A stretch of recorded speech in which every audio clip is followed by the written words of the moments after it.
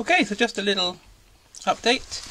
I've put the reeds through my ultrasonic cleaner through warm water, a little bit of fairy liquid, running through for about 10-15 minutes, and then once they've come out, it's kind of quite nice to then just dry them off thoroughly.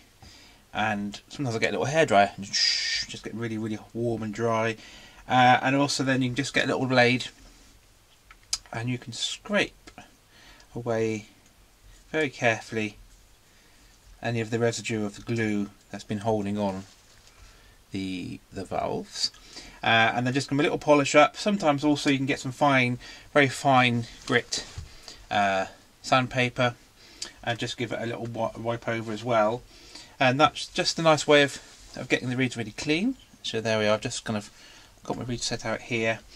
The other thing I'm going to do is just have a look at the tip heights and just check, well, just give a little ping as well, check that they actually sound. You can hear that they sound, not sounding dull. If they're not ringing, there's probably something not quite right, but if you can hear them pinging, that's a good sign. And just make sure I haven't got any tips that are really high, or kind of ones that are choking where they're going to like flush with the reed plate. So if you can't get your fingernail underneath the end and give it a tiny little ping, just check that the reed tongue isn't sitting too far down and kind of choking a bit in the reed slot.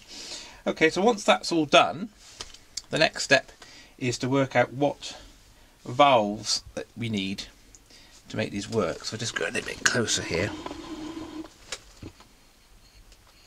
So we've got quite a selection of sizes of reeds.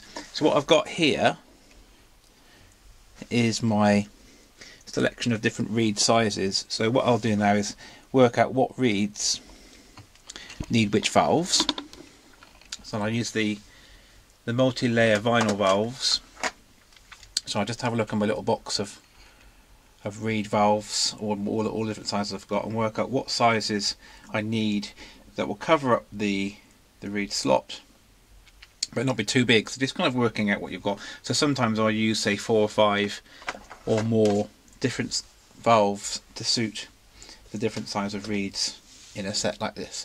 So the next thing I'll do, I'll get all the reeds in order in terms of pitch, and I'll lay them out, and I'll lay out the valves I'm going to use for each reed, before I start to attach the valves. So I'll show you my reeds in order with the valves I'm going to use for each one in the next little clip. There we go. Okay, so this is my selection of valves. So there's 1, 2, 3, 4 different sizes. These ones down here didn't need any valves, so when I took the reed block out, they didn't have valves on. So the smallest, tiniest reeds, it doesn't really make much difference, so they don't have little valves on them, but the rest of them do. So that's my selection. So what I'll do now is get myself ready to start gluing on the valves. So I'll just get that ready. So there we are, that's all ready to go. Okay, so what I'm going to do is do a little bit of gluing. So I've got my special shoe glue. It's Bottom. It's from Poland, I think. Nice shoe glue. So I'm going to put a little bit on my top of my cup here. Just a little bit there. Put the lid back on. Got a nice little brush. There we go. And I've got my valves ready. I've turned all the reeds over so the little mark is on the other side, because I'm going to put the reed valve on the underside of the reed, just because I'm going to wax them in before putting on the top valve, just in case you get any wax on the reed plate. So a little bit of, get your brush, a little bit of glue, and then I'm going to put about a fifth of the length of the valve. Let's just put that down a second. So I'm going to get my first reed, and then I'm going to just butt it up to the rivet so it's all there. Make sure it's nice and square, and I'm not going to trim, there where that's on, I'm not going to trim until I've let that dry a little bit. So I'm going to go along and just glue on my my valves, and I'll show you what that looks like when they're all glued on. Okay, so that's all of the reeds have been revolved. So what I'm going to do next is to wax them into the reed block. So that'll be the next little clip. Okay, so where am I? Yeah, down here. I'm going to do the waxing next. So I've got my reed block, and I've marked H and L for the higher and lower tuned middle reeds. So I'm doing the higher set here. So I'm just going to put those in. We'll start with the first largest reed here. So I've got my wax heating up in my little heater, little fine brush. So I'm going to get a little bit of wax, and I'm going to put a careful, that way. I'm just going to carefully run that wax along the sides of that reed chamber, along the bottom, and a little bit along the top. I'm going to get my first reed, and I've got the valve on the bottom, so I'll put that, difficult to show, there we are, put that into the first chamber, push it down, make sure it's nice and straight, and then I'm going to get my little brush, and I'm going to go around all of the edges with this little brush. So I've made sure the wax is up to the right temperature, so it's a nice molten wax, but it's not smoking, because if it smokes it's too much and you'll end up with a fire, which you don't want. So there we go. So I'm going to put the first wax, the first reed in. There we go. And I'll show you the how it looks.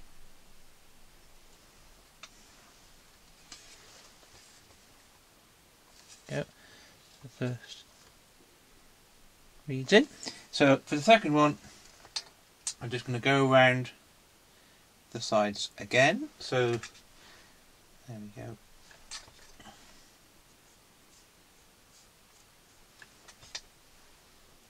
the top. And again, valve at the bottom, push it down into the middle, just completely in the middle of the reed chamber. There we go. And get the wee little brush. Make sure you get the right one. I've got two on the go here. And again, go all the way around.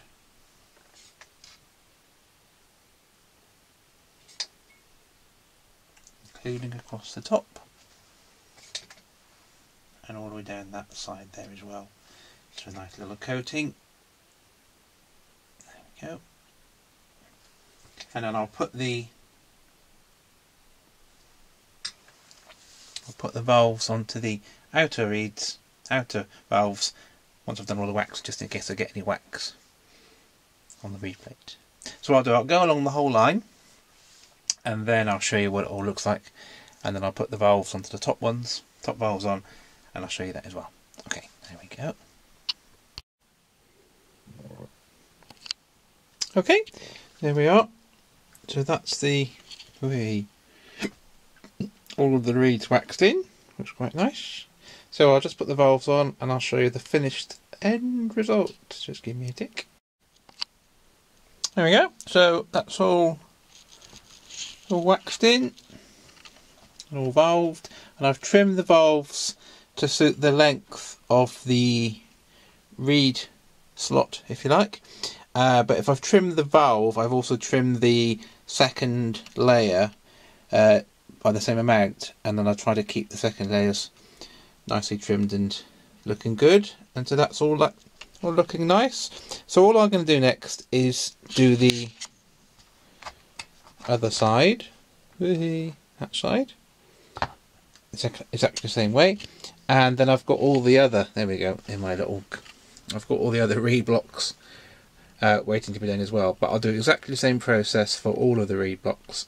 So on the next video I'll just show you where I've got to with doing exactly this process with the reeds on all of the other reed blocks on this Galanti, and then once that's all done you can start the process of making sure that it's all nicely tuned. Okay, thanks for watching.